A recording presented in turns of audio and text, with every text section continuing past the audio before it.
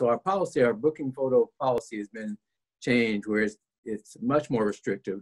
It really prohibits the release of booking photos except for a couple of situations. If there's a danger or threat to the community and that booking photo would warn the community of that danger.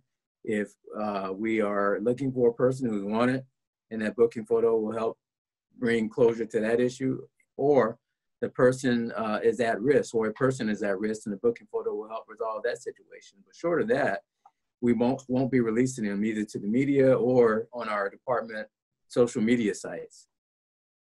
Our whole criminal justice system is based on innocent until proven guilty.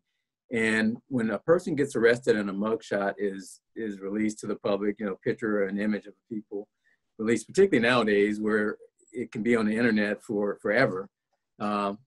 Oftentimes, or sometimes anyway, people never are convicted of those crimes. So that could have lasting effects on an individual's, you know, prospect for employment, you know, and other opportunities. So in other words, if you see Black and brown men all the time you see these mugshots either on television, news, movies, you name it, the media source, and the mind begins to associate that group with that type of activity. And there's a lot of science out there on this topic.